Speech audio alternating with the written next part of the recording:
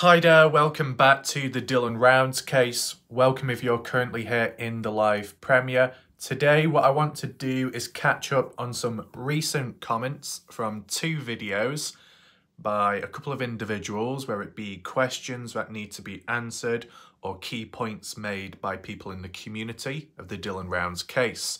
I want to look back over it all, catch up on it now before we drift away from it, because there are other talking points and topics that need to be looked at and addressed, whether that be Dylan Rounds or a bit on Kenny Veach. So that's what I want to do today.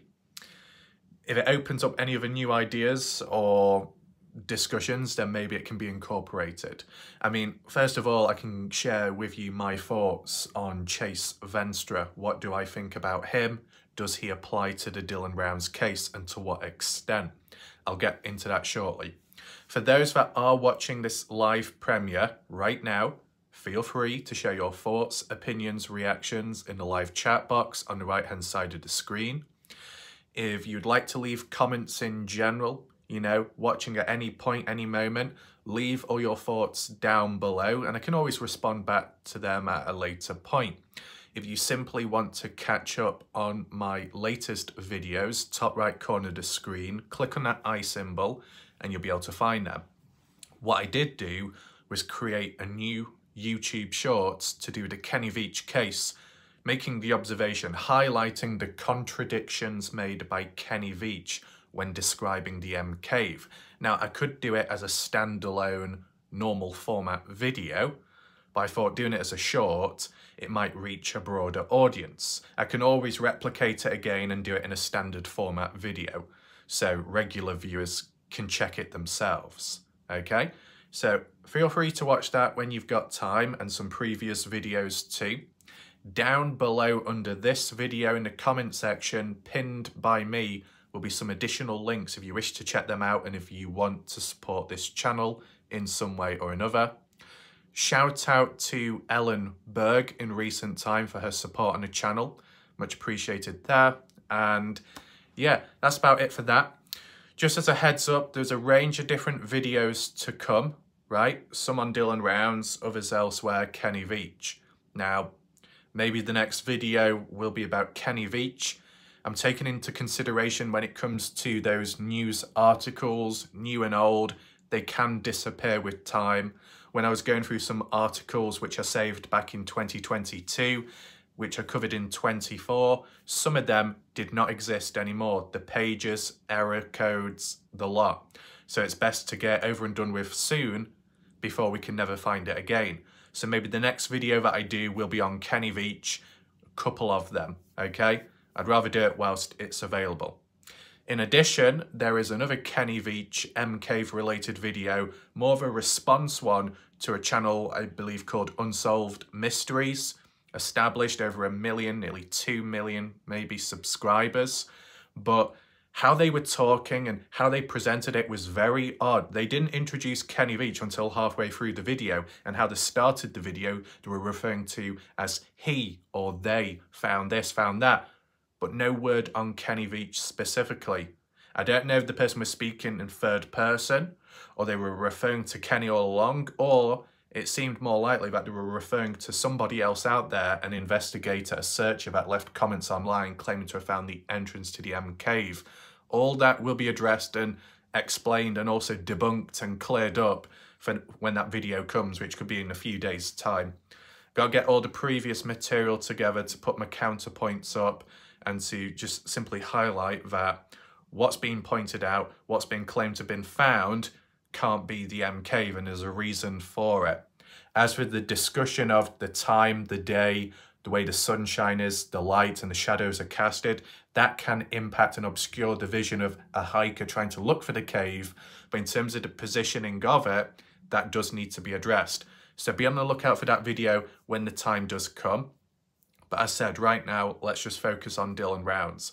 I also want to mention another key point, okay? Maybe I didn't mention it before, but I will highlight it. Whilst it is important to cover this case, because not really anyone else will do nowadays for numerous reasons, and besides keeping the case alive in general to spread the awareness, the other key thing is As I've said in the past, like with mysteries, whenever there is resistance of the right level, it'll only encourage me to continue on. It's like a sign. You're close to the truth, you're on the right path, keep doing what you're doing, right? What about the Dylan Rounds case? Because surely there's been resistance there. There has. Now, maybe most of the resistance in the Dylan Rounds case isn't so much those who are responsible for the death of Dylan Rounds.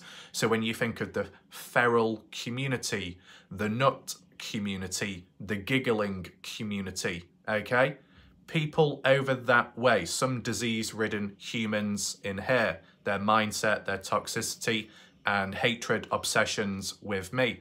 Those type of people out there, whilst they have shown resistance towards me, undermined me, slandered my name with fake statements such as Ty Corbyn, Buster Bratimus, and many more, smile now, cry later, about clickbait titles, even though there is no proof of that. When you look at the English language and how it's arranged, it all comes down to perception, and sometimes it can be an invalid one. So they've slandered my name, and other people have tried ridiculing me.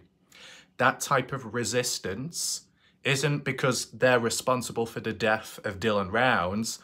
They're just doing it because they don't like how I cover stuff and how consistent I am, and the fact that I'm single-handedly carrying the Dylan Rounds case on my back, specifically on YouTube, from 2022 till 24. And because of my recent return, it's triggered that emotion again within unstable individuals who are a bit erratic at times. Okay, so it is about understanding levels of resistance. For what reason, what motive, who by? Is it those responsible for the case, or those just responsible for trying to cause disruption and recklessness, right? And it's the latter in this case. Does it encourage me anymore, like how the Kenny Veach case did when it came to resistance there? Yeah, arguably, even more so, okay? Because when you take in consideration all these people over time who have been a part of the case themselves, they've shown their caring side towards the case, Dylan, maybe even the family, but they've also shown their dark side, what they've said in the background behind people's backs, maybe on other channels, and how they've supported and enabled them, okay? And many other names out there, okay? Like the Polish Karen in Vegas, obsession with me, constant hatred towards those that covered the Dylan Rounds case and basically show it from different perspectives. As I said, bad example of a human, but there are many out there, okay? More so in the US compared to other countries. Who knows? I only cover, or I have covered US cases, so it attracts a US audience. I can't compare that to, geographically speaking, other places out there. It's not possible at this moment. But let me tell you something. Whilst others out there encourage me to cover cases in my own country, I choose not to, because I do what I want to and what I find interesting. And I do feel confident that even if I did cover a case even in my country, it would not attract the majority of the UK, okay? The UK majority don't quite, I don't know, not interested in me, my channel, but the US more so dominated there. The only time when the UK audience takes over is YouTube short videos. And you know why? It's simply because the way the YouTube algorithm is and who it targets the country where you're from and, you know, the videos where you upload from, okay? It's like with TikTok, it's like with YouTube, it's the same thing.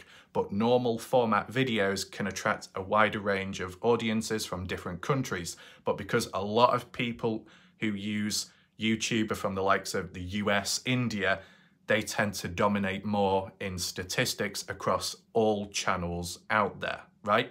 You might have some exceptions, you might have a niche which then targets the correct group, but you know, it might not happen all the time, okay?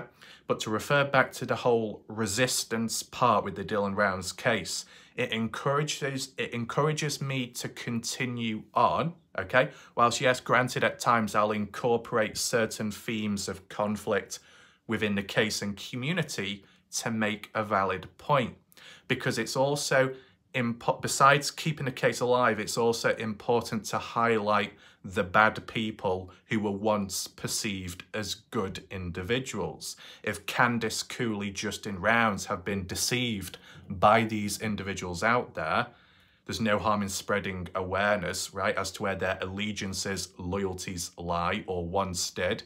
If everybody wants to go after Doug Hutton, no thanks, because of what he said about Dylan and who he hung out with in the past, well, we should be spreading awareness on all the other people out there, the haters of Doug Hutton, and focus on those people who have been doing things in the Dylan Rounds case and supporting unfavourable, unsavoury characters, okay? You go for one, you go for all. Simple as.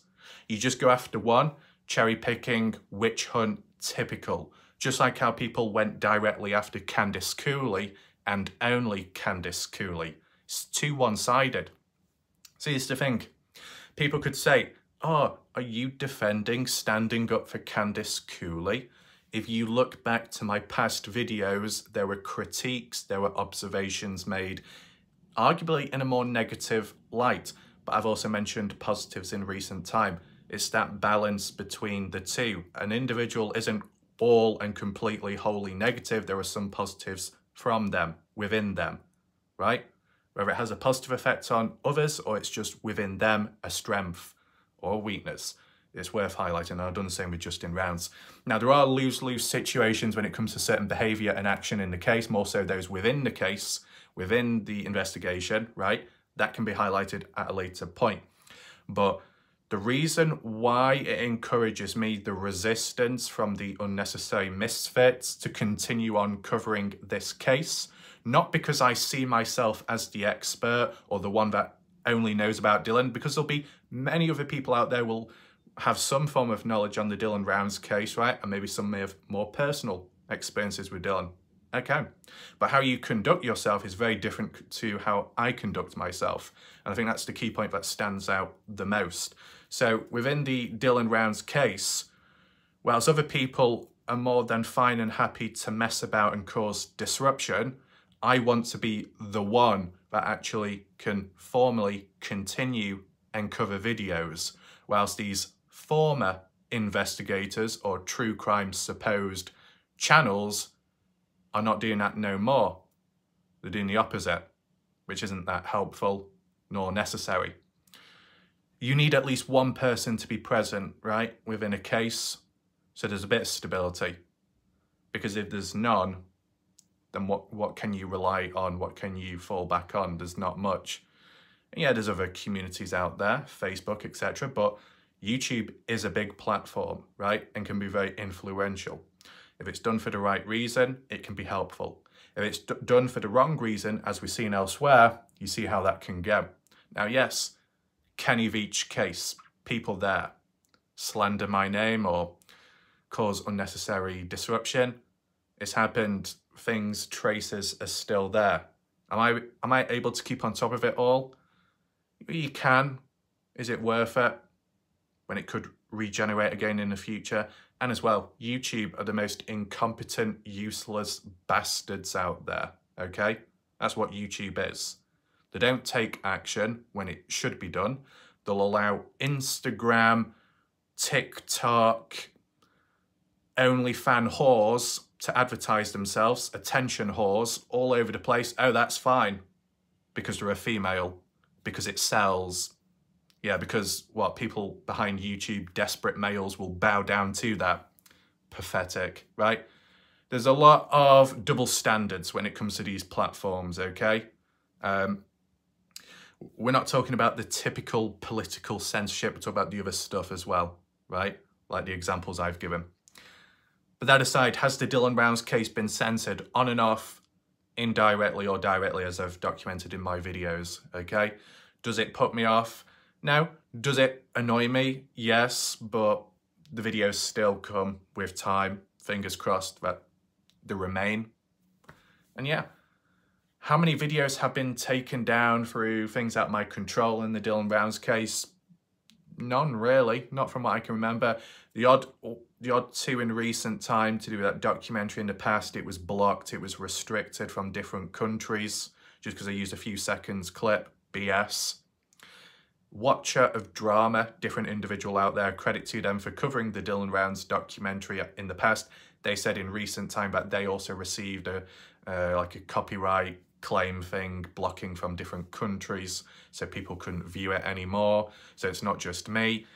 Bit hopeful. It just goes to show that there is a massive delay when it comes to copyright, and it's one of the worst things to happen, because if it doesn't happen immediately, how can you learn from your mistakes then? Because until the wrong has been shown, until you've been shown what's gone wrong and what you've done wrong, during that delayed period, you're just going to keep making mistake after mistake after mistake. It's not your fault. It's not the creator's fault. It's YouTube for implementing inconsistent guidelines and also implementing punishment at a later date when it should have been done at the very start, so then that person would have felt the consequences and learned from their mistakes. But because you leave it too late, people are still making mistakes along the way, and that accumulates by YouTube, and then they really punish you. That's rubbish, right? Shouldn't be like that. So, besides that, let's focus back on Dylan Rounds, Chase Venstra. That's what we looked at most recently. Although the charges of Chase Venstra and the massive high-valued bail on him does not link to Dylan Rounds, the charges are unrelated to Dylan Rounds. There were desperate people with time that were obsessed and trying to hint that what's happened to Chase Venstra recently and the on and off things and being moved about is to do with Dylan Rounds, secretly in the background.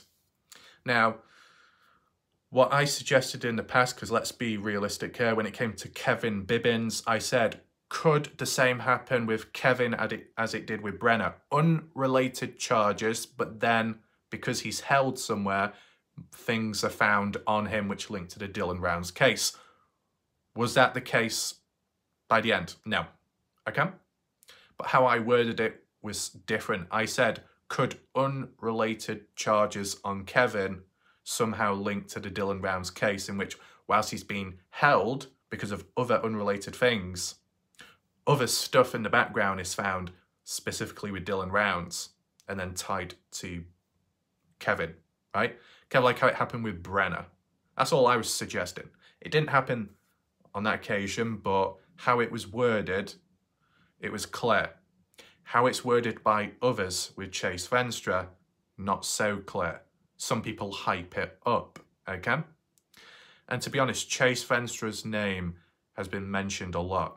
There's been a lot of stories, rumours and events from the past, during the Dylan Rounds case, the day of Dylan's death, etc. There's a lot of talk, arguably more talk than physical evidence.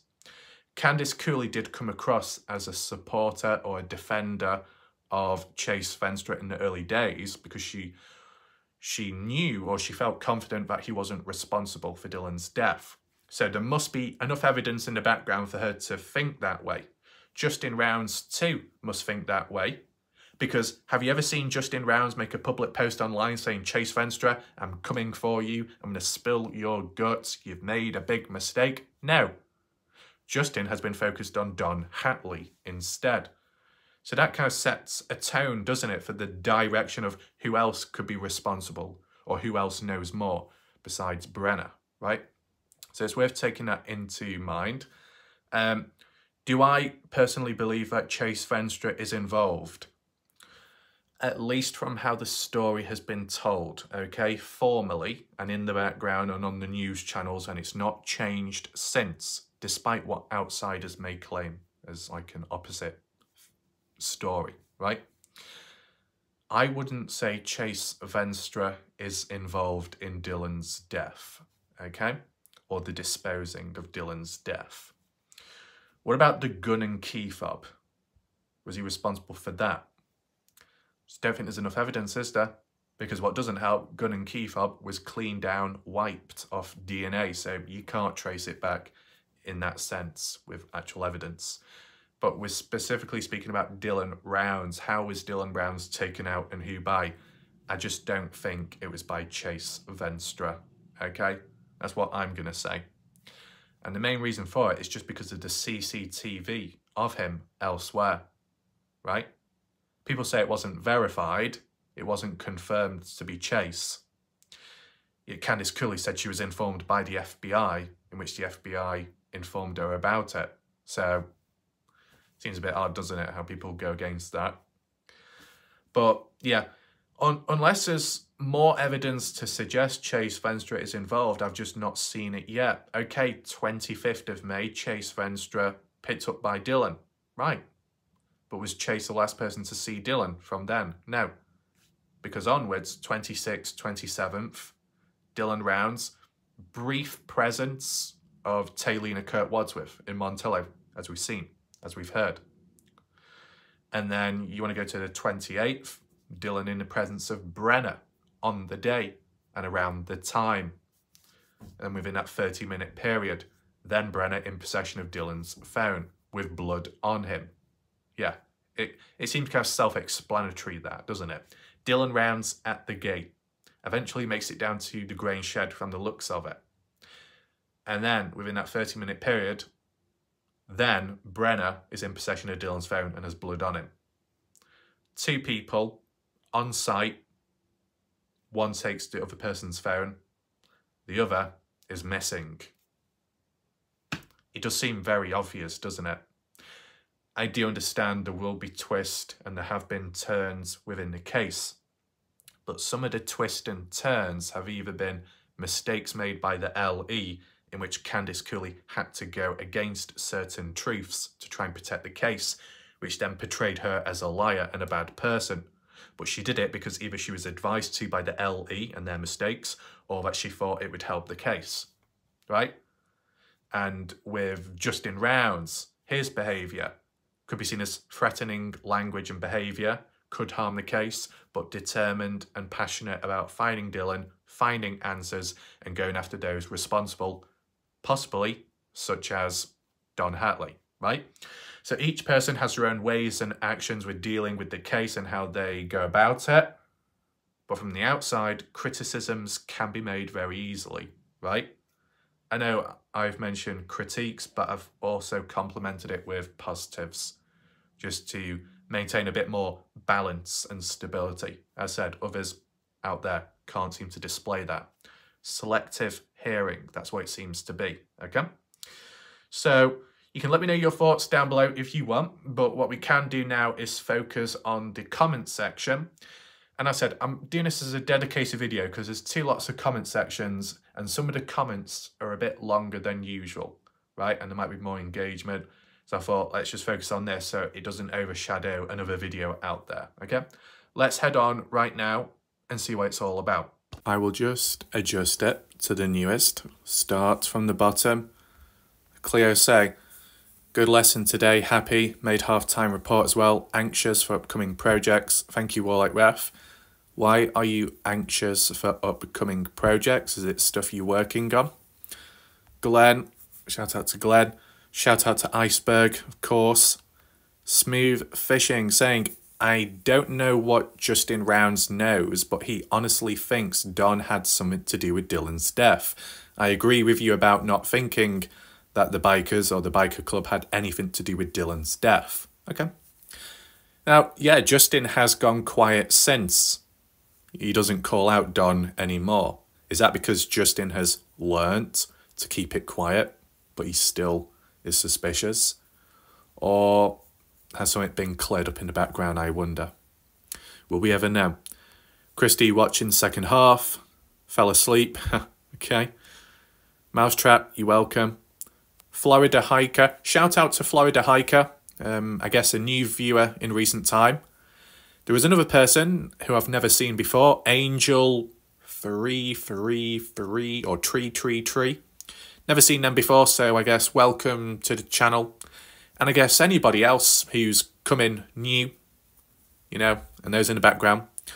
Florida says, did Kurt Wadsworth and Don Hatley plan the hostage call in a bar? Yeah.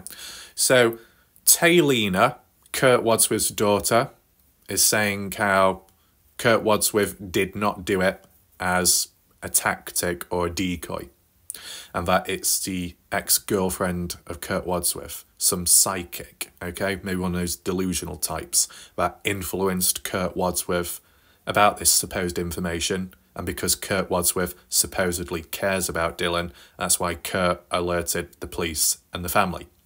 But as I said, whether it was intentional or not, other people out there could use it to their own advantage as a decoy. If the police presence, if family, are moved away from the scene of the crime and the suspect, the main one, is present, it gives them time to clean themselves up, to get the story clear, to meet up with maybe Don. Did that ever happen? I don't think so, because look at spring cleaning, June 2nd. Why did Brenner leave it that late? Why didn't Brenner do spring cleaning on the 31st of May when Kurt Wadsworth made the call to the family police about Dylan supposedly held hostage in Montello, which did grab the attention of the authorities? Why didn't Brenner do spring cleaning then when it was clearer and there was less people around? That's why it's very weird in my opinion. Let me know your thoughts. We got Sun. Ooh, long comment. So, Sun says, Warlight Ref, you're right. Candice Cooley said no DNA was found in the shed. The hole is in the shed. Yes. Candice Cooley we saw in one of the later interviews by herself, I believe. And she was basically saying how there was forensics, there was room for opportunity, but it was done too late. So the DNA disappeared with time, right? Where it weared away, if that's the best way of calling it. Yet from the whole what we saw, some attempt was made, right, to maybe get DNA from the place. Warlight Ref, I googled McGraw Bar and Grill. It came up in Braunfels, Texas. So, Son, in terms of the name of the bar, I think you may have got the wrong name, hence why it went to a different location. What I will do, Son, when there is time, unfortunately, there isn't any time at this moment because of the Kenny Veach stuff, okay? That does need to be done soon. But when I do get time, I will do that bar review of the actual place where Don Hatley was and where the photo was taken, okay? And it will make it a lot clearer. So just be on the lookout for that in the future. Sun says in response, Dan Hatley. He looks like a biker to me. And maybe that was a spelling mistake. You mean Don. Black leathers, Harley, beer gut. McGrew's is a biker's bar. McGrew's. Let me just see. McGraw. McGrew's. Oh well. Well, whether it was spelt right or wrong, there are different locations with the same name. So, as for reference, it'll all make sense when my video comes out. If anyone in Montello knows if Don Hatley runs with the Sundowners, leave a text, a message in the chat or in the comment section. If someone watching can identify what his tattoos say, let us know. Was Ed Harshberger a biker as well? One had to ask how they make their money to travel. It cost money to run to the Mexican border. There's a good reason Justin Rounds suspects Don Hatley. Right.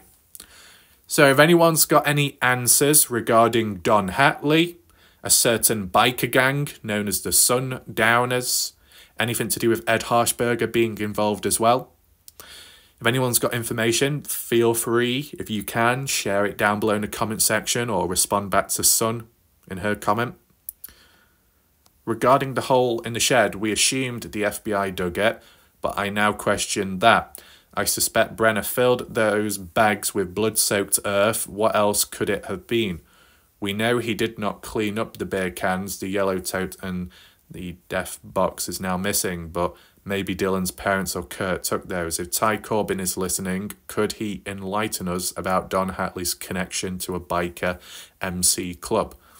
I mean, Ty could enlighten people about the truth, but I think before he enlightens people, he'll probably have another dig at me with my titled videos and mention clickbait again, which is false information. moving on. Sun says, Warlike Ref, remember early on a biker came in a chat with Black Dove on a panel, Ranger and others were on panel. I think it was on Salty Pancakes and Zav Girls live stream call-in. And he made a statement about bikers knowing what happened to Dylan. I remember people wanted the guy to get on panel, but he couldn't. I could not understand why a biker would text what he said in the chat. Sorry, I don't remember his name. It had an H in the avatar. So default profile, right? Ask Shack Lady if she remembers the guy's avatar name. She took good notes. Maybe she can ask her buddy Kurt Wadsworth about Don Hatley's tattoos and connections to a biker MC club. Okay, so first of all, son, I don't remember a biker coming into a chat with Black Dove on panel, Ranger and others, because I wasn't around at the time there, if it was really early on. I joined the Dylan Rounds case community nearly a month later or so. Maybe it's not as split apart. No, it can't be. No. Because around the time of when I got involved in a case, Salty Pancakes popped up, so forget about that. But what I will say is I wasn't around during Pancakes or Zav Girls live stream when all this happened, okay? I didn't see it, never heard of it before, okay? I've heard references of biker gangs being involved. If this is where it originated from, then it will make more sense as to why it was brought up in conversation and remained for quite some time being talked about, okay? So yeah, never heard about it before until now. Anyone else in the chat, let me know. Have you witnessed this before? Did you see this in the past? Anyone in the chat, let me know right now. Anything else? So some biker showed up claiming to know what happened to Dylan. How many times has that happened with other people out there claiming to know what's happened? A range of people. Do all those individuals that claim to know what's happened are actually from the area? Not always. And if they are, do they have proof? It's not often shown. So you can listen in. It shouldn't be dismissed, but just got to be careful when listening in. But maybe at the time back then, certain impressionable people and creators back then may have believed in it and got a bit excited by it. And that temptation and that teasing by the biker of, oh, I'll leave a text here, but I can't come onto panel. Maybe it would have drived a few people crazy back then, you know, really early on. And people thinking, whoa, this person supposedly has answers, but they're not reaching out. See, this is the most important factor and measure point you can use within a case like this and other true crime stuff out there. If an individual shows up on YouTube or a social media platform claiming to have all the answers and information regarding the whereabouts of a missing person or how the person died, whatever. If a person comes up with sensitive information and they claim they know it all, why do they come to social media first? Why don't they prioritize telling the private family, the investigators, the police in the background first? That's more important, right? To be blurting it out on social media online, sensitive information could harm the case. Now, a person that likely would do that is someone that doesn't actually have real sensitive information. They've just made it up themselves just for a bit of attention and the 15 minutes of fame, let's call it, right? Because if there are real people out there and they have real information, the normal thing to do is contact police, contact the family about it. And then maybe if you had the thumbs up to spread the message, then you would mention it online. But to prioritize telling people online who aren't even a part of the case about it seems a bit reckless and also probably lacking in truth, at least from how I've constructed it there, okay? So, yeah. Anything else here? I don't remember the name. Ask Shack Lady. Don't think that would go down too well, to be honest. After the way Shack Lady has behaved in the past. I think Shack Lady may return back to the Dylan Rounds case. I don't know. I don't know. I don't know if it'll be good. Sun says, Warlike Ref, you identify as a gorilla? That's funny. I was thinking you identified more of a fine stud horse. Okay. But okay, a silverback is a pretty tough animal. And this is the thing, son. Yes, a horse may stand on 5 legs. Okay? I may lack in the department of size. But I'll tell you what I compensate for. Rough, hard, rugged, durable silverback nipples. Yeah, more durable than anything else out there. More durable than a Duracell battery. Stamina, tension, elasticity, all under control here. So yeah, whilst I may not measure up to a horse, I can at least make a horse sound. So I guess that's something. I could try a horse sound right now, but I do have a bit of a dry throat, so let me just wet my throat. Need to wet my mouth. There you go. No ASMR sounds. No, no, no. Put the ball over there. Okay. Let me try. I've not done it for a while. This might sound like more of a younger horse, to be honest. I'm not really an expert. You got the and then when the rear up. There you go. As for a gorilla, how do you do a gorilla? There's a bit of panting, isn't there?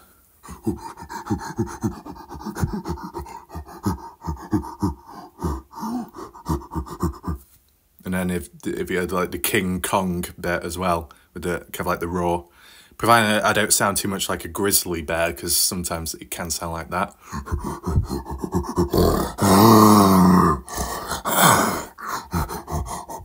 There we go. We'll leave it like that, just in case people think this is some kind of farmyard. We are focusing on Dylan Rounds. A couple of responses here. What's this all about? Oh yeah, Glasgow. So basically this is from my point of view, Glasgow. On the comment section, I can see the links. I know some may have been removed by YouTube, typical.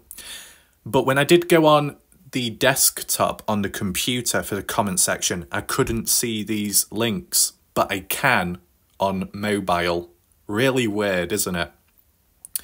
But yeah, that's all to do with Kenny Veach and M Cave. Partially what I talked about earlier. So shout out to Glasgow Mac regarding that, because we do need to look into that in a future video. So we've gone through some of the comments here. Let's move on to the other comment section and focus there, maybe more so to do with Chase Venstra. Here we go. Just it to news. Maybe a few more comments this time round. Nevertheless, we got Skeptical showing up. Ooh, long comment. Skeptical catching up with previous stuff. Warlight Wrath, some of my comments here today may not have anything to do with this video in particular, the Chase Venstra one. I apologise, I'm catching up on the last few videos, no problem. Skeptical says, in regards to Brenner squatting on the shed property, I maintain, in my opinion, that everyone related to this case, family, friends, including the owner of the property, knew Brenner was living there. There is more information that people knew than there is they didn't. Right, let me just reread that.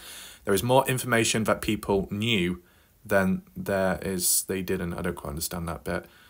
Everyone related to the case. You're right, okay. So, first of all, let's start with the owner from what CL has rambled on about. So, for anyone watching right now who doesn't understand the abbreviation, okay? JB means James Brenner. DH means Don Hatley. KW means Kurt Wadsworth. CL means Corey LeBeur, however you say her last name. Okay, Corey. You know, the person with the blonde hair in the past that had a lot of information on the Dylan Rounds case. Corey originated from Pancake's community and then was kicked off there because they didn't believe her and the audience didn't. Then she bounced about and then Corey came here and then since has bounced about on Bob Farrell's Twin Mamas community, Corey. And on top of that, some of Pancake's ex-viewers that didn't trust her in the first place trust her now. So you see how allegiances change all over the place like a pair of clothes and hot meals over and over again, right? But here's what it is. So CL means Corey. So that's how I'll refer to the person here. So Skeptical says, from what Corey has rambled on about, if it is really Corey. So just for reference, Skeptical, at some point when Corey, the real Corey, was on my channel, as you've seen, before that, the fake impersonation Corey was present as well. The problem is it was very hard to differentiate because what was being talked about from both individuals seemed to be inconsistency with, talking about the case and what they knew of. Normally, when you get an impersonation account, they slip up and they talk about completely random stuff and are negative. But when I came across Corey here, the real one and the fake one, they were basically talking about the same stuff. So some people in the background would suggest, oh, same person then, there was never a fake one, right? Things like that. But it is what it is. Skeptical says, with Corey, it would seem JS must have known but never took the steps to evict Brenner from the property. Right, so JS. Some of you may wonder, who is JS? That means John Sheldon. Okay, some of you may have heard the name John Sheldon. Okay, so must have known but never took the steps to evict Brenner from the property of the Grange Shed, supposedly squatting. Each state has their own squatter laws in which Brenner could have filed for rights to the property after a set number of years. In my state, it's 5. Perhaps Brenner didn't file this claim because he had permission to be there. I cannot imagine Dylan would have never mentioned Brenner living there to John Sheldon, the owner, since it seems Dylan and John Sheldon were very good friends. Okay, I imagine Sheldon knew how important it was for Dylan to have Brenner nearby as a worker and to watch over the shed property.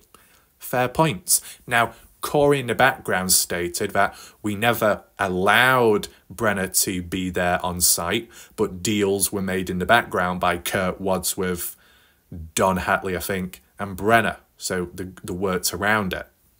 Okay, well, not much resistance in the end, was there? Like our Skeptical mentions. Don Hatley definitely knew. Kurt Wadsworth definitely knew. I guess that ties in with what Corey's saying then. And now for the family. I maintain they all knew and looked the other way. Right, the information that has been provided is Brenner also lived on Candice Cooley's property at one point.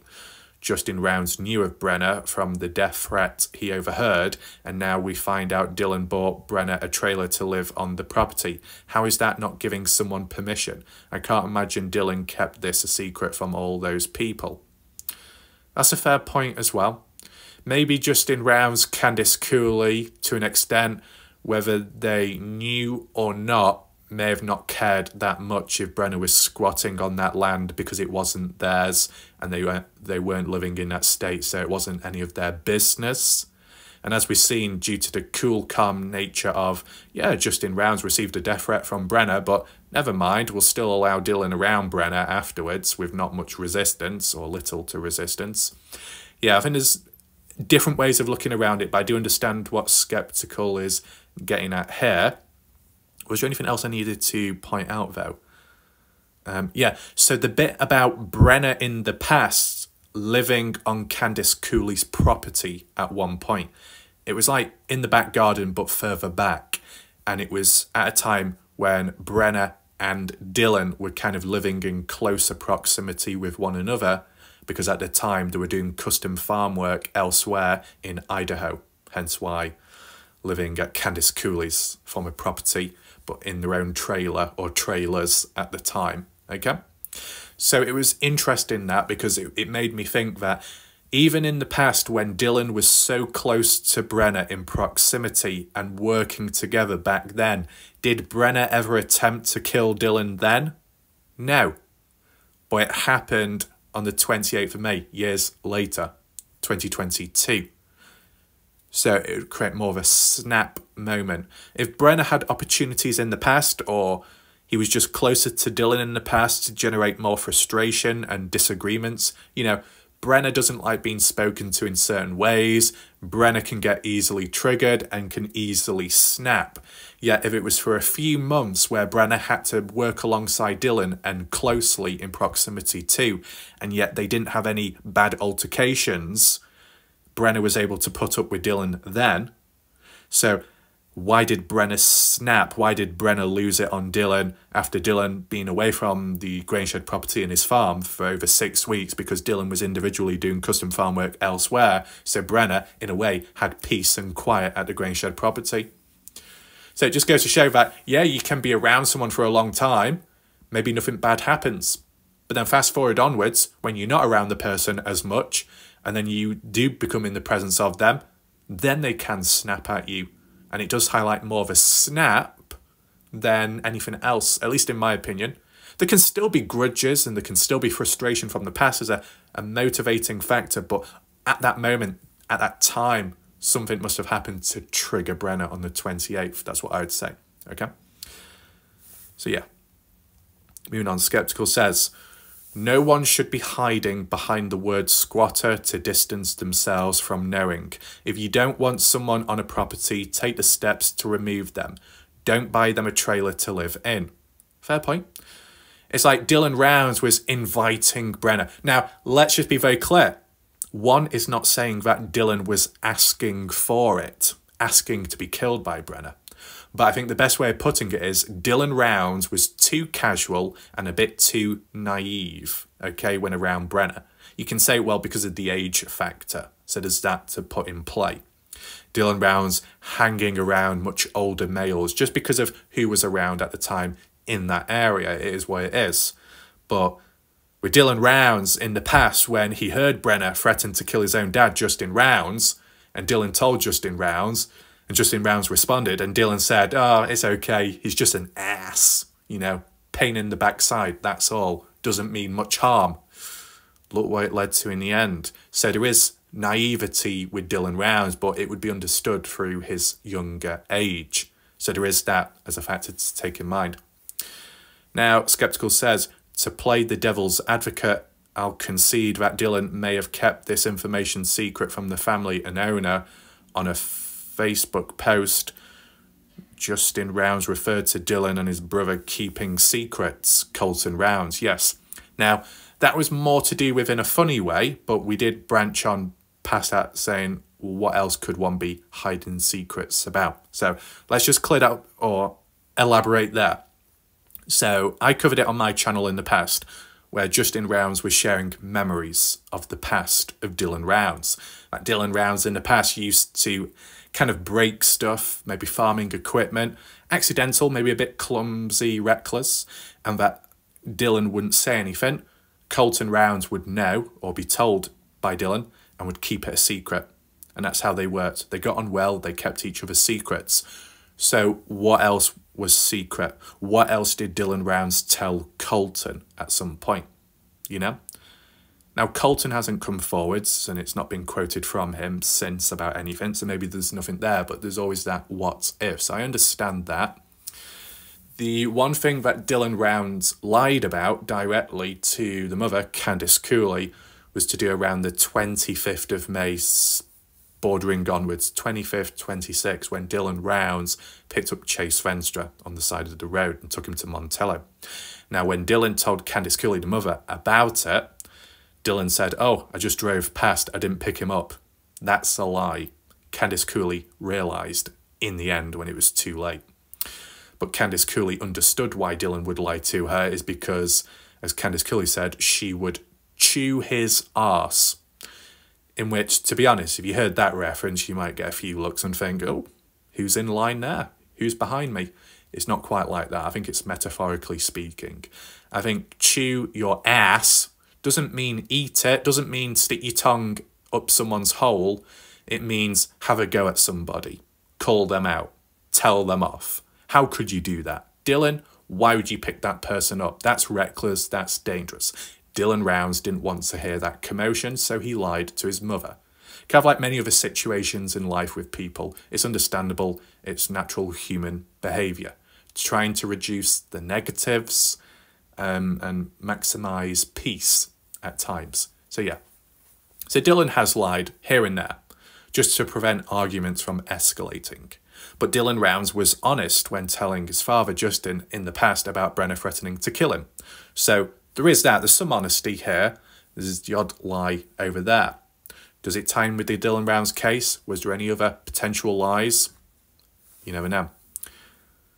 Anyway, with that said, I still maintain Brenna was not squatting. He had permission to be there, whether directly or indirectly by the actions or inactions of those around Dylan.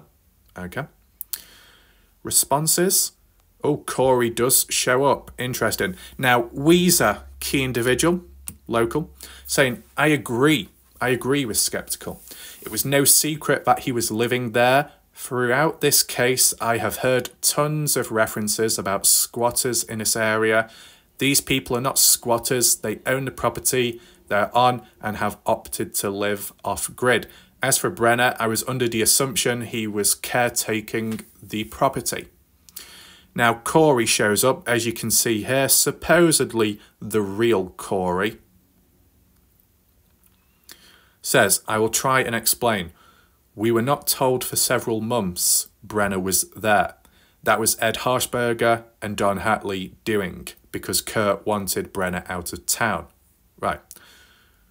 Due to his anger, fighting and drinking. But as time passed, Dylan needed someone to help him do a few odd jobs, as Don Hatley was not helping much, and Ed Harshberger was in jail for stealing certified seed, no longer at the shed property. Ed H. is a tall, thin man, totally a cowboy type, big belt buckled jeans, cowboy boots and hat. He did not respect women in the least.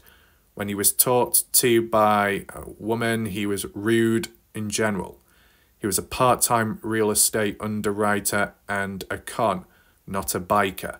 He lived on the property in his motorhome. As far as I know, he now lives in AR, is that Arizona? I don't know. Or with someone or out of his rig, and uses public truck stops, unless he has con someone into something. He has nothing, never did, never has.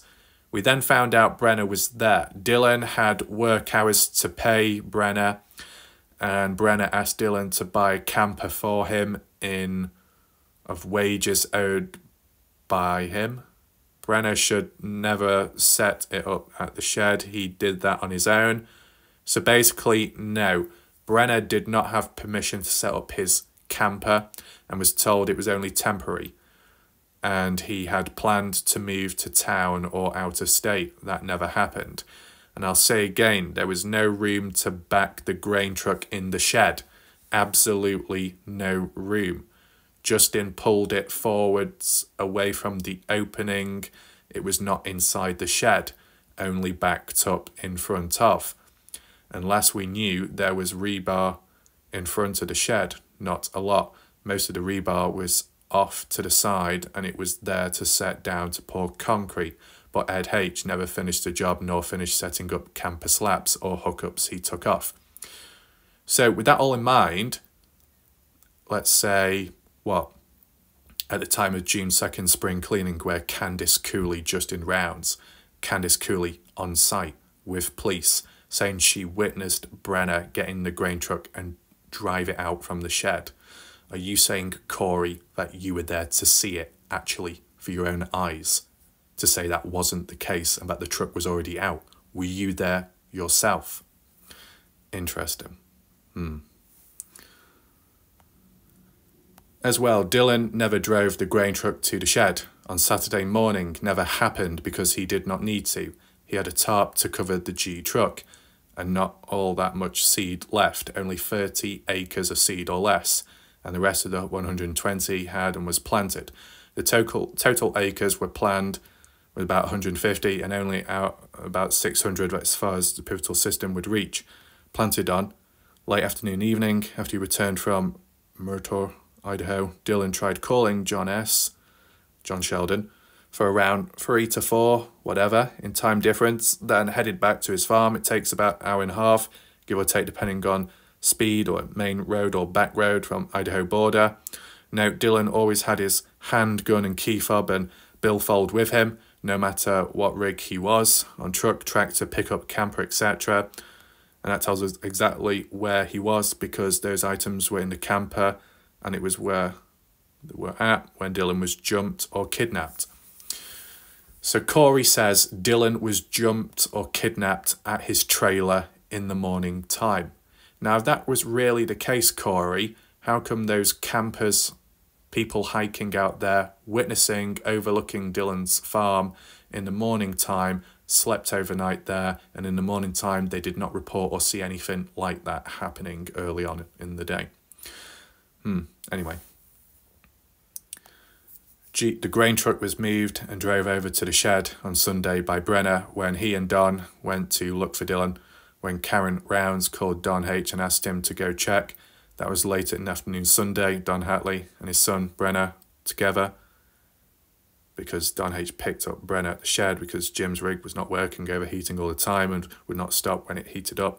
Kurt Wadsworth asked Don H about details of that, and Don confirmed Brenner decided to drive the grain truck over to the shed on Sunday because he may have felt he was either helping or possibly could use it for a while, and that's how it got to the shed on Sunday. Cell phone pings were on Saturday, and MHO info from Tracy is that Chase and Robert had Dylan in Robert's car and the cell phone was in their possession. I also believe that phone was later given to Ty Corbin by Robert just before he was taken out to Lucerne Pond. The SNR team had already searched the area around the pond before Ty Corbin followed the law out there.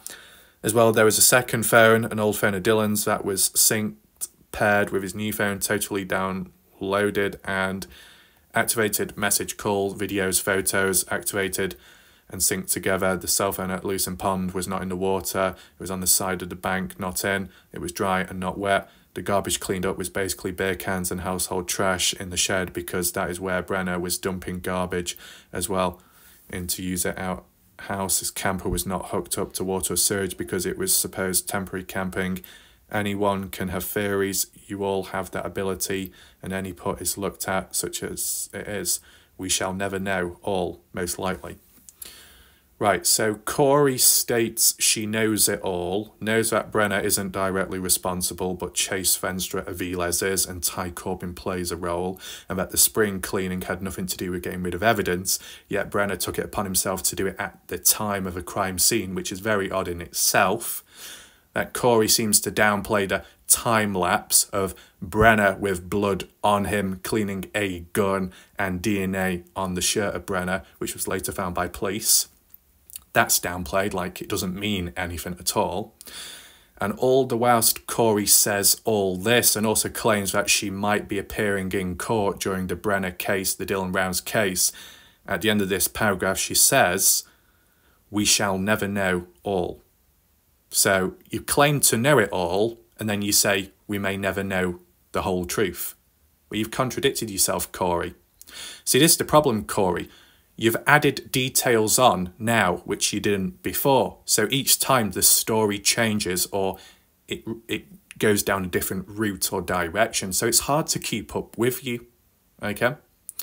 So from an outsider's perspective, not me, some other stranger out there could say, this person seems to know a lot and talks a lot publicly, right?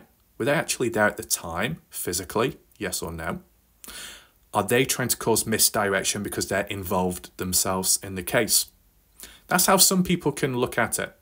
Am I? I'm just simply reading, that's all. Of course, if what Corey says here can be backed up by the family, okay, fair enough. By police, fair enough. By court documents, fair enough. But none of that has been proven. Simple as, right? Corey supposedly has been told about certain stuff by Justin, or that Justin already knows things mentioned such as hair. But as said, I've never seen Justin Rounds or Candice Cooley back up Corey. It's Corey doing all the talking and no one else backing her up, besides the odd outsider on YouTube. That's what the problem is, right? There's not enough consistency. There's not enough individual individual consensus. I don't see enough evidence. It's just words, right? Now, of course, there's people within the case that have stated things and it's just based on words and having to believe in them. But normally, and in a normal situation, that's what you would have to have your trust in. And then later it could be proven through the court documents. So I do think there's a few contradictions here, and there have been contradictions in the past by Corey. But then other times, because I've questioned her, but for the right reason, she's got just a tiny, tiny little bit defensive. But, you know, we've read her comment out. It remains public, in case anyone's wondering. Now, Skeptical says, Raf, I reported the comment by Corey as misinformation. I wasn't aware that doing that would remove the comment from seeing it, but I'm glad it did. So Skeptical, as a heads up, Corey's comment is still publicly visible on screen, okay? The only way her comment would be removed if I outright deleted it, okay? Or if YouTube deleted it themselves. What tends to happen, Skeptical, you can report a comment and then it disappears after. Sometimes if you refresh the screen, it will show up once again. YouTube will take a look at the reported content, and then if it does break guidelines, they will then take action. But as we know, YouTube are incompetent and as useless as a bag of crisp, which have gone flat. Okay, can they go flat? Well, they can be if you sit on them. So, yeah. Now, I'm not going to delete Corey's comment, okay, because that will break freedom of speech in a way, but it will also cause so much unnecessary backlash, okay? But whenever I do read out Corey's comments, I will say, as a disclaimer, before or after, feel free to listen in to what she's got to say, but be very careful because we've seen how it's gone within the case with time, okay? I said, my opinion always is, if someone knows a lot and it goes completely against the original narrative, why are they spending their time here talking about it publicly when, if it is truly the truth, shouldn't it be used directly in the case? Now, if Justin Round's Candice Cooley rejected what Corey had to say, that would be more understandable. That would be more genuine. Because a good example of a genuine individual that tried helping within the case, who heard about things going on and may have witnessed the odd thing carrying on in the background, would be Weezer. Such as with the Julie truck early on at the time, with who she knows and people in the area reaching out to her. All Weezer did was simply reach out to Candice Cooley about it, okay? And even the police, I believe. And they rejected her. They didn't want to listen. A genuine attempt was made as a potential lead and linking to the Dylan Brown's case, and it was turned down. That's very unfortunate and a great shame, but an attempt was made, a form of effort and care by Weezer. That's genuine. Weezer, in the early days, didn't just jump onto YouTube immediately and said, did anyone hear about the Julie truck? Yeah, this happened, and the Julie truck picked up Dylan Rounds and took him elsewhere and then disposed of him. No, none of that happened.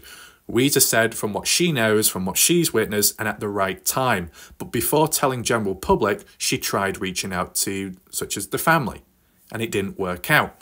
What more can you do past that point? Well, I guess there's no harm in talking about it publicly at least, so somebody knows about it. That's the appropriate way around it. Anyway, let's just refer back to Skeptical, okay? Skeptical says, viewers, especially new viewers to this channel, follow the facts. Follow what has been reported by LE and Dylan's family to be the truth. The grey areas in between the reported facts and where theories and speculation can be disclosed, but never have these discussions been stated as facts, nor should they be. There is evidence and reports to support Dylan was at the Shed property Saturday morning. Yes, with the phone call, with Karen Rounds herself being on the receiving end of Dylan calling her. That's how the story has been told. That's how the family said it and how the actual receiver said it. And yet people who are not even from the area, the odd person up above, is saying it never did happen. But were they there to see it? Were they on the receiving end of the call by Dylan at the time? No, Karen Rounds was. She's recalling what happened and what Dylan said. So it is what it is. So I understand what Skeptical is referring to here. There are confirmed reports by Ellie. His phone was found at the bottom of Lucin Pond. What doesn't exist is a report that anyone told Ellie they drove Dylan's truck to the shared property on Sunday or that he was kidnapped. True. It's never been told, the story.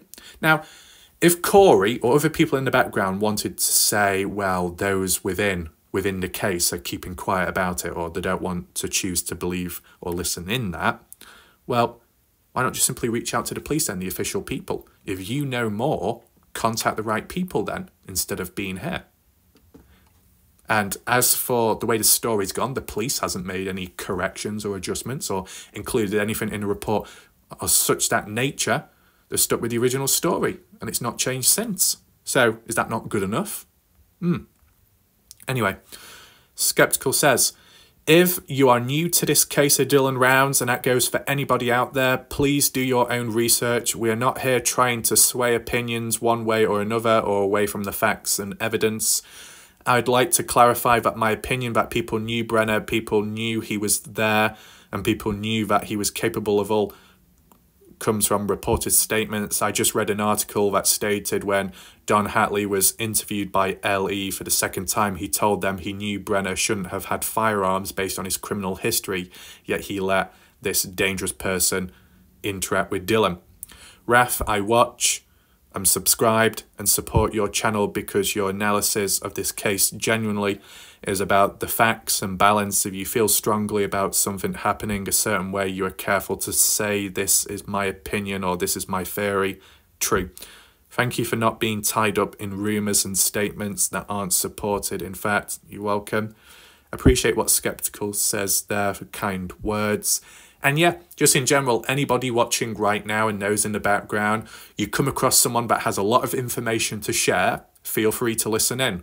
But don't get brainwashed, okay? Still have your own ideas. As said, if people are so triggered by those not believing in them, who have the alternative truth, well, just be patient. And if it is mentioned in court documents officially, then fair enough. Fair enough. But it's just not been backed up enough. It's not been reinforced enough. Now, I've got extensive experience there because Corey and other people out there, okay, what you need to understand, you may think I'm stubborn or awkward at times, yes, but there's a reason. That there needs to be more consistency, that there needs to be more people, that there needs to be some kind of evidence material, an effort made to convey a certain message, point or claim besides text-based conversation, right? It can be on one's own YouTube channel, a photo, a video, a text message, whatever, proof like that. If it can't be shared because of private reasons, sensitive matters, then the original point that was mentioned by you shouldn't be in the first place. Kind of contradict yourself there if that was the case. Now, when it comes to the Kenny Veach case, me, Warlight Raf, I have mentioned groundbreaking ideas, concepts suggesting Kenny Veach could still be alive or was alive up to the point of 2018. Right? If I just stated it like that on a channel or somewhere saying, Kenny Veach is alive, the end. Kenny Veach was seen here, the end. Who would believe me? I wouldn't expect anyone to believe me. But what I've done with time, evidence, material, has come along the way which could be used to reinforce that original point. 2018 CCTV footage, break-in of a Reiki healing store, Enchanted Forest in Las Vegas, Nevada. And the person that owns and runs the store is Debbie Veach, the sister of Kenny Veach. And the brother of Kenny Veach, Raymond Veach, does classes there as well. Isn't that such a coincidence? And the person on CCTV nighttime break-in looks like Kenny Veach. Did I say it's 100% for sure, for definite Kenny Veach? Not quite in the original video. I said it looks like. It suggests he's alive. And with the evidence along the way, on top of that, because it wasn't just one thing, it was a second piece. A phone call made, missed call, by Susan Veach, sister-in-law to Kenny Veach, in which Kenny attempted to make a call to Susan, but Susan wasn't around at the time to answer it. Very odd, 2022. multiple pieces of evidence, more evidence there to reinforce the original point and theory that Kenny Veach could still be alive till this day, okay? I'm not even from the US, but with time was able to get a hold of bits and bobs of key material, with time and credit to the individuals that reached out. That's how you go about things. You can mention a point, you can mention a theory, you could even mention a fact or an event, but it can't be backed up enough or reinforced enough. And on top of that, maybe there's not a consensus of individual people out there with independent thoughts coming to the same conclusion and knowledge. If that's lacking, then really, it's just a suggestion, it's a theory, an idea. Not even backed up by Justin Rounds, as one would claim. Not even backed up by Candice Cooley. Not even backed up by current court documents. Not even backed up by the police. So what have we got to fall back on? Not much. And, you know, what Corey says, yes, in great depth, length, detail. The same thing happened in the Kenny Veach case with Gene Lukowski, claiming to be this and that, and giving a lot of information, a lot of research, a lot of dates, a lot of key timestamps and years. Very interesting. How much of it was really true, though? Because that person was later exposed as a supposed fake. So it can get deep. It can get deep. This could be an example of going on a wild goose chase. Because, yeah, it could be interesting to investigate and do map analysis of all these other alternative events, but it feels like I would be drifting away from the case, and it might cause more harm than worth. If there was some evidence along the way to suggest what Corey is saying, new groundbreaking evidence or news reports, if it could be backed up by an official person somewhere, I would give some attention and focus and do an analysis, but that's lacking at the moment, which is unfortunate. Though, you know, as the odd person in the background wants to complain saying, oh, being very selective here. No, because I have looked at these comments in the past as well and read them out to people. People can choose to believe in it or not, but it's always worth being aware just to be careful on top of it all. So that seems to be it there. Did we answer everything? I believe we did. Yep. Weezer says, I really wish I could watch today, but I have to work. I will have to watch it later. My work schedule is interfering with your schedule, but I try to pop in when I can. That's understandable. We got Ron as well. Ronald Cully. Ron, you know, is also mentioned about Montello. There can be a few rough and rugged people about and bad things going on with time. Ron has also mentioned that others out there within the YouTube streets have been supposedly treating him very badly and all kinds of wacky stuff going on in the background. Who knows there? If you want to elaborate, feel free to do so. Skeptical, is there any responses here? No, there isn't. That's a bit of a miracle. Skeptical says, in regards to the phone recording time-lapse, I do understand your thinking behind what the true evidence shows. However, it would also be helpful to know if the recording started with Brenner cleaning the gun. Did it appear the video was started and the cleaning began, or did the preserved video look as though there may have been more recorded prior to the starting point? Fair point there. As described by Justin Rounds, Candice Cooley, they didn't mention any other details, so maybe it is only to do with cleaning the gun. But yeah, it does make you think that as soon as the start button was hit, accidentally touched, did it show Brenner stepping back from the phone? Did it show him at a distance? Because if he was at a distance when the video started, who started it then, right? So the closer Brenner is in proximity to the phone upon the video starting would mean he accidentally pressed it or pressed it on purpose. That's what I would say.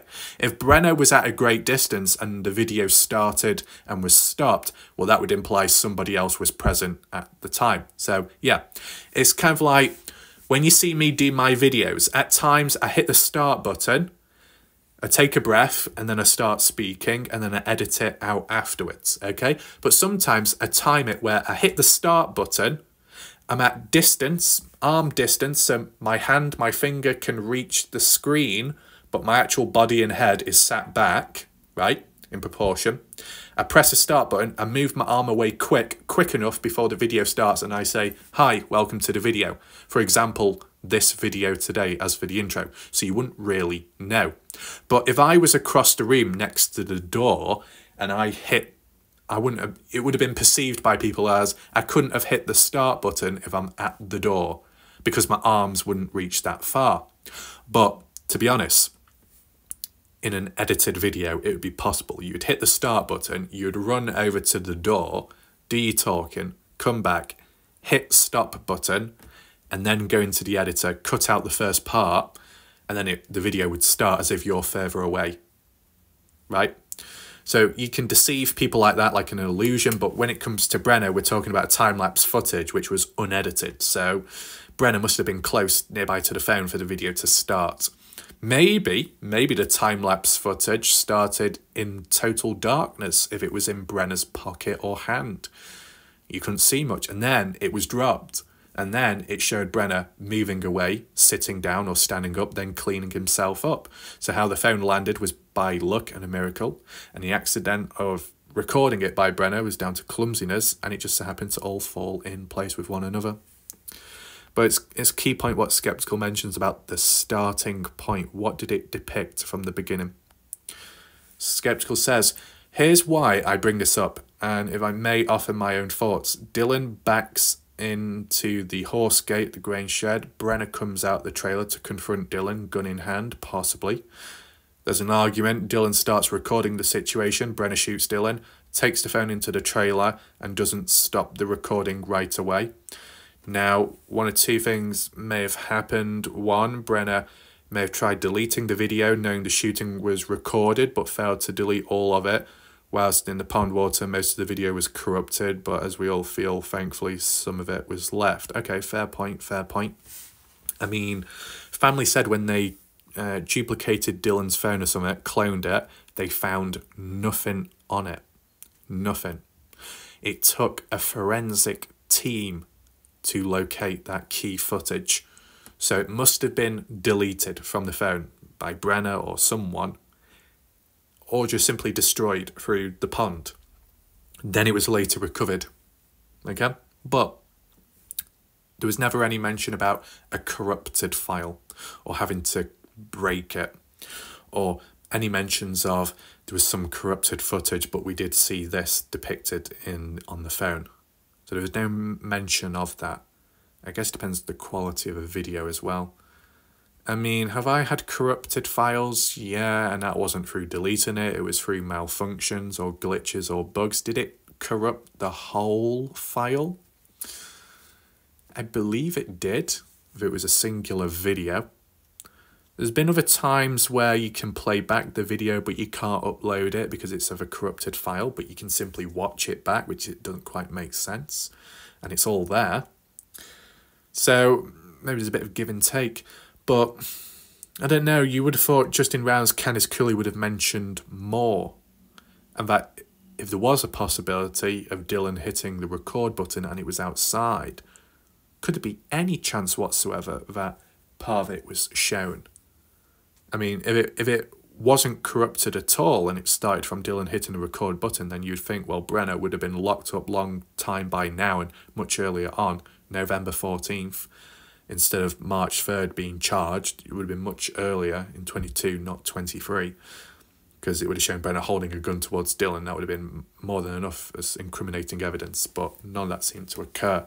The only thing what we have seen is the after footage, okay? And some people can be awkward enough out there to say, well, there's no actual footage of Brenner killing Dylan, but what we do have is the footage after it was done, and it just happens Brenner was covered in blood, right? Wasn't that a coincidence, isn't it? Just after someone's been killed. Anyway. Now, one or two things may have happened. One, Brenner may have tried deleting the video knowing the shooting was recorded but failed. Oh yeah, corrupted, yeah.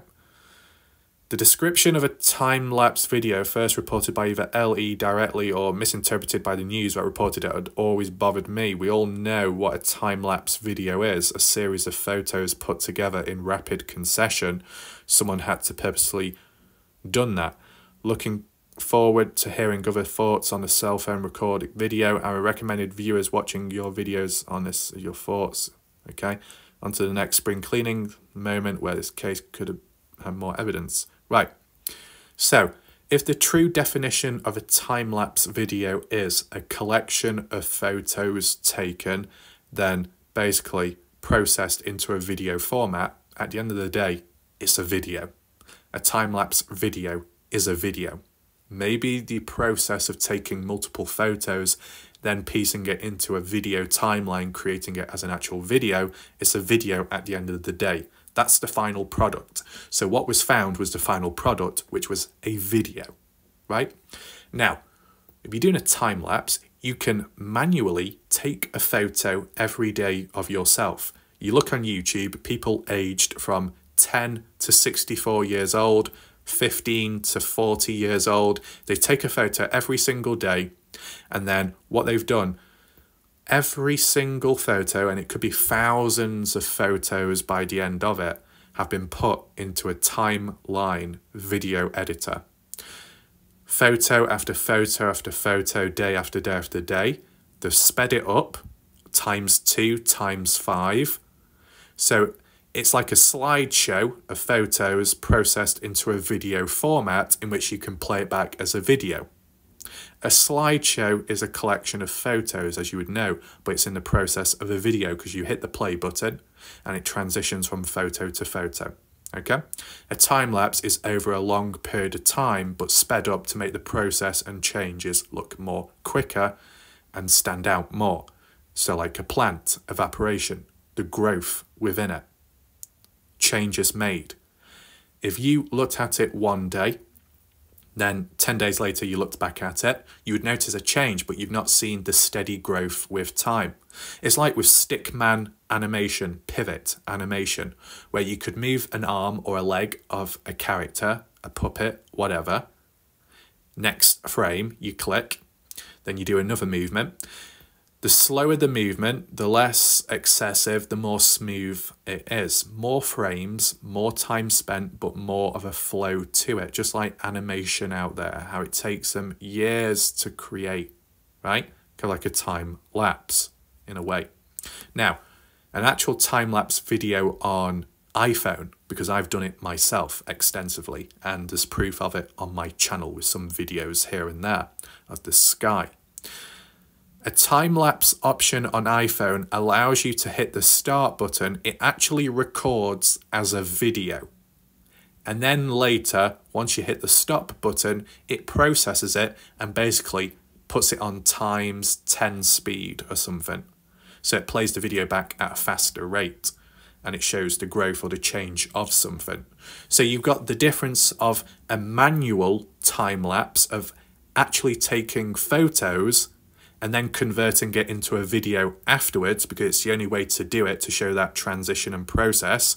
Or you've got the automatic time-lapse option, which you do get on mobile devices, where it records it for you, then processes it, and then speeds it up afterwards. Okay? That's how it works.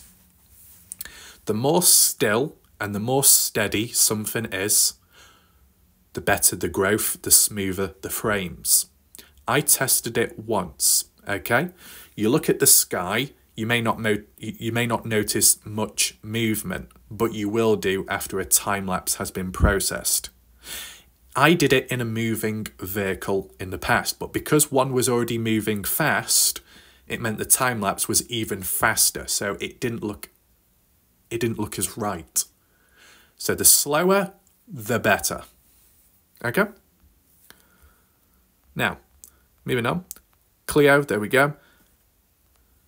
Skeptical saying, currently watching your spring cleaning video. Warlike Ref, the truck was put in the shed by Dylan or Brenner. To change my earlier theory, Brenner didn't come out with a gun but went back inside. Then after an argument, and at that point Dylan properly backs in the truck, which was his only concern that morning, Brenner comes back out with the gun. Hold on, was it reported to be Dylan's gun on the time-lapse video, since Dylan's gun was returned clean to Dylan's trailer? Your theory of Brenner backing in the truck after killing Dylan to hide evidence makes sense too, not that he cared about the seed. Yeah, to cover it up.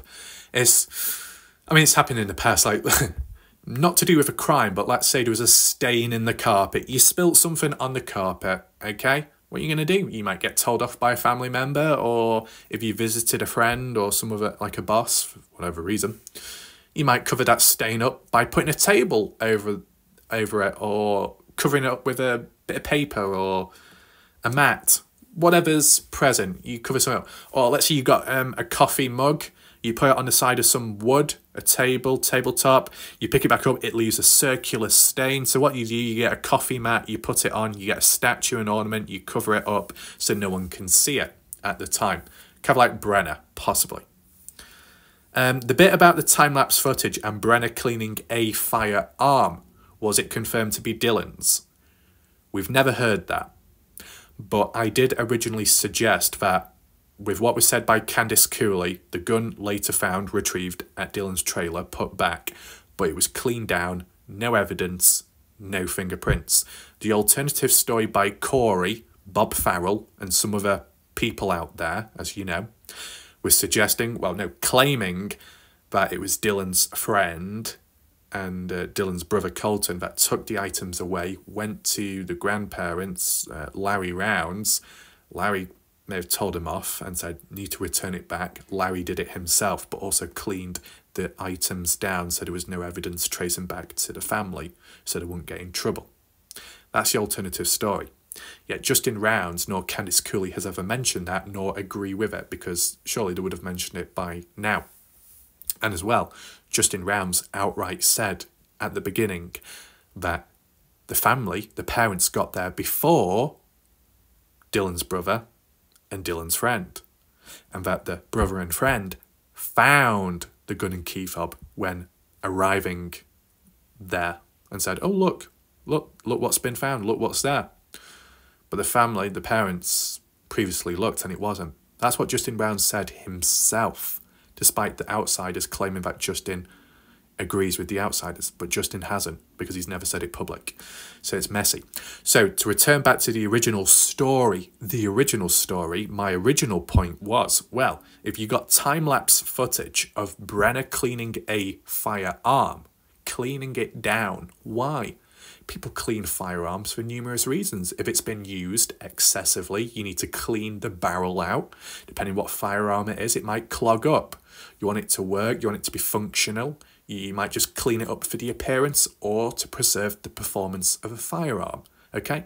I don't own one, probably never will. But with common sense, that's what would happen, and that's what people do with them. They like to look after their firearms. So it looks nice and it performs good.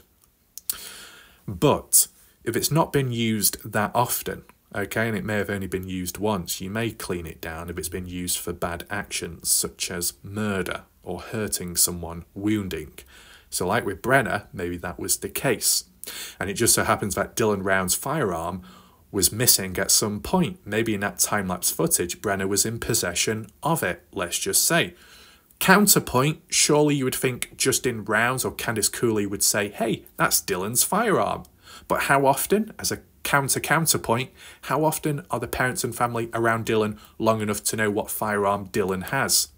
My alternative question would be, how often does Dylan Rounds change his firearms about? Okay, is it a long-lasting firearm, a handgun, a revolver, a pistol? How long has Dylan had it for? Was it around the time of when family knew of what firearm he had and what firearm he stuck with, or the type of brand it would be, just like the boots? If the family were quickly and able to identify the boots behind the dirt mound as being Dylan's because Dylan stuck to a certain pair and that's all he ever did, if that applied to firearms as well, a trusted, reliable, sturdy firearm or a certain make or brand of firearm, then surely the family would equally be able to identify it being in the time-lapse footage which Brenner was in possession of. So there's 2 points to that. One, either Brenner, let's just say on the basis that that firearm was used in the murder of Dylan Rounds, on that basis, that Brenner was simply cleaning the firearm down to get rid of any evidence which could trace back to him. Now, as we know, the shirt he was wearing at the time was later retrieved, so that was a bit sloppy by Brenner.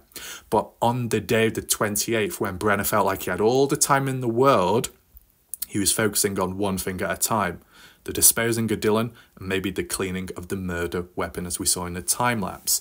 And then what happened to it? Who knows? Ty Corbin in the background said Brenner has a chrome pistol. Never found. Missing. Could that be the murder weapon, what you saw in the time-lapse footage? Why did no one, or could anyone identify it in the time-lapse as being the chrome pistol? If so, you could link one thing with another to the death of Dylan Rounds. Now, if it was a completely different firearm, was the theory of, oh, maybe that was handed over to Don Hatley as part of the other firearms because Brenner didn't want to be in possession of them? No, because it would still fall back on Brenner eventually, as we saw with Don Hatley surrendering them in. Police didn't catch wind of any of those firearms being used in Dylan's death. They were unrelated charges, so maybe there's no link there. So it would revert back to the original point that if a firearm was used, it was disposed of, and it's never been found since. Now, the other alternative theory, counterpoint to that, would be Dylan's firearm was used against him. But then that would mean that Brenner would have to be in the presence of Dylan with the firearm, Dylan being in possession of the firearm at the time, or Brenner went down to Dylan's place to get the firearm and then take Dylan out. But in terms of the timing of it all, just wouldn't be possible, because by the time Brenner left the property, if Dylan just got there to go down to Dylan's farm to get the firearm, it wouldn't make much sense. But there was claims by Candice Cully, despite what Corey says about Dylan being in possession of the firearm 24/7 or so, Candice Cully said Dylan would have the firearm in his truck. Now, Dylan's truck would be at the farm if Dylan was in the grain truck, Dylan's pickup truck where the firearm is. It would still mean Brenner would have to go on down to the farm to get it, to then go back to the grain shed property. By then, Dylan would have come and gone because he was only there to park the grain truck in the grain shed, or at least attempt to, right? So they probably would have passed each other. It probably wouldn't have worked. So if it really was Dylan's firearm in that time-lapse footage, it would make me believe that Dylan would have had to be in possession of the firearm on the site of the grain shed. And Brenner saw that as an opportunity to take it off him, de-arm him and use it against him, and then take it for his own satisfaction, keeping, and then clean it down as well. Because if it is Dylan's, it needs to be returned back. Because if people are looking for that and they find it on Brenner, they're going to think, well, Brenner's clearly responsible, right? So hence why it was returned back at a later point. Did it tie in line with the decoy of Kurt Wadsworth? No, because that was a few days before. So there's that to take in mind as an alternative factor. But yeah, it makes sense. If you've used a firearm, whether it's yours or stolen, could be of the victims, you're going to clean it down, whether it be to return back to the place of who it belonged to or just dispose of it completely. Because if it is ever found in the future, if anyone found traces that link back to you, you're done for. So it would make sense as to why Brenner would clean it down. So there's two different theories, either Brenner's own firearm disposed of, or Dylan's firearm seen in a time-lapse and then returned back to Dylan's trailer later on, days later. But as I said, the family couldn't identify it, nor did they. So it's a bit of a mystery. But I think I'm actually quite surprised how I was able to summarise it all there. This is just a little example of what I'm capable of when I'm at 100% performance level. Hopefully I didn't talk too fast, it's just there's a lot to get through. Skeptical also says, your spring cleaning video is eye-opening. My mind is spinning with thoughts I've never had before as to why LE didn't officially consider the grain shed property a crime scene, which no one would have been allowed in the area. The truck belonged to Dylan. Why wouldn't the parents remove the truck from the property immediately, like they did with Dylan's pickup truck? The LE was doing some kind of sting operation, watching from a distance to catch Brenner's movements. How did they allow Brenner to clean the grain truck? How did allow spring cleaning? My stomach is turning, just like Dylan. It's grave.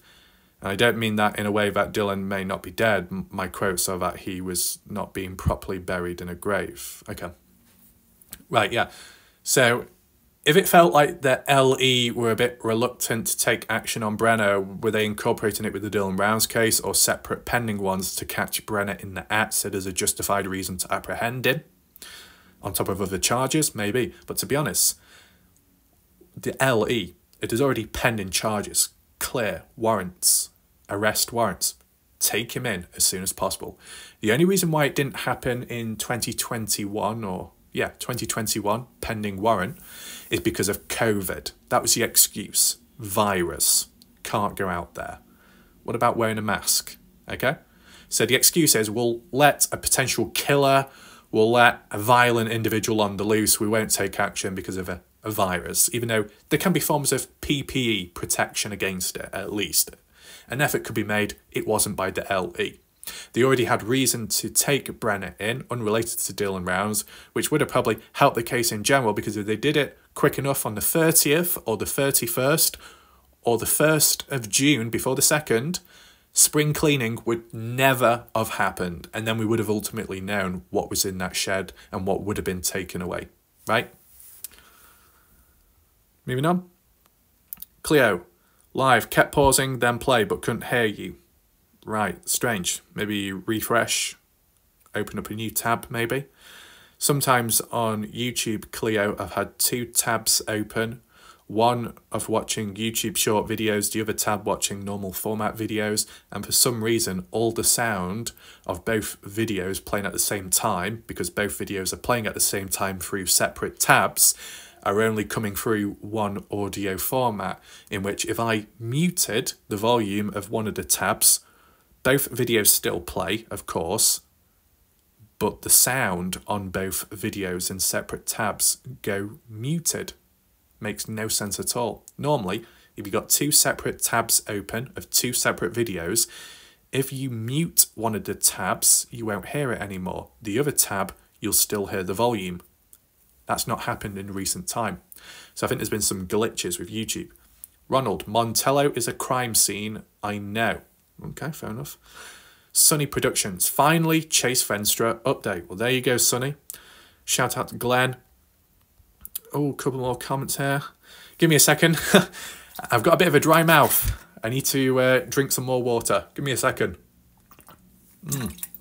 This is definitely an oral workout with all this talking. Right. Skeptical. Thanks, Raf. You're welcome.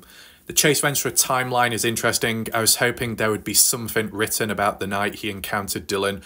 Do we know the exact location? I imagine it was closer to the Nevada border near Montello instead of in Lucin near Dylan's farm. Chase Venstra timeline. Right. Okay. The night he encountered Dylan. Do we know the exact location?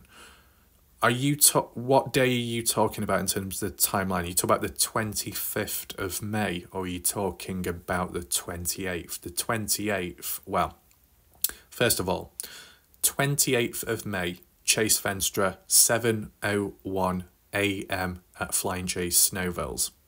Later on in the day, near lunchtime at Clinton, Utah, at KFC, getting some chicken. Later on, 10:30 PM, Ogden, scene at Little Caesars Pizza. Okay?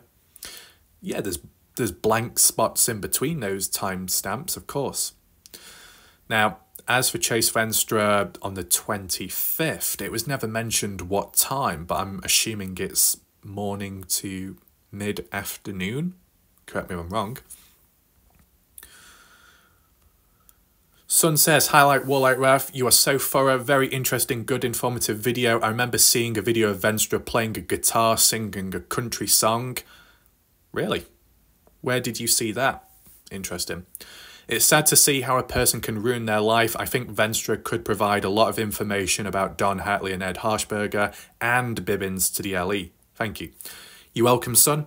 So, whilst I may not always respond back to people's comments physically, I do it in these videos, which can be of high importance because it opens up new discussions. And sometimes, to be honest, like these comments, it's so much easier to respond back me talking than typing, because it's just more efficient and you see how it works. So that seems to be it of all the comments there. Big shout out to Skeptical for catching up and spending the time to write all these comments, and shout out to Sun as well, and Weezer too. So, in my opinion, this video is of great value and importance to the Dylan Rounds case, because not only does it acknowledge previous points and claims made, also uses common sense as well, just to tie it all in together upon a various amount of events, but being able to tie it all in one right now. But that's only because of the time spent back then individually looking at it. Now, to be honest, I can do it as a standalone video and a prompting question. I did highlight it here about possibilities of the time-lapse footage video of Brenner cleaning a gun. Was that used in the murder of Dylan? And who did it belong to? Dylan or Brenner himself? Or someone else it's stolen? That can be a separate video. Maybe it's been talked about in other videos, but a dedicated one will focus in on that theme. And that's what you'll see in recent time. Focused, themed videos. Besides all the other stuff, let's focus in one thing at a time, or now look back at it one at a time for the additional points and questions. And of course, the comments and questions by people in the chat, in the comment section, does help a lot, and it does help the Dylan Rounds case because it does keep it alive in general, and it keeps certain events within the case alive, relevant, and carries importance there. So it's all good, it's all under control. Now, last night or the night before, we saw the odd character show up in the chat, although extremely brief. It did happen.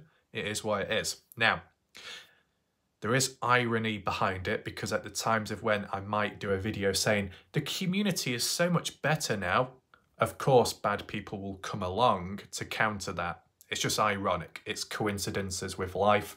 I know about it in real life. Kind of like how if something good happens, if I celebrate or get too happy or too excited, it's quickly replaced with a negative, a bad thing happens. I have tested it over and over again and the same result occurs. So unfortunately, I've got to keep the, at times, excitedness in here and have a straight face to prevent things from going wrong. It is what it is.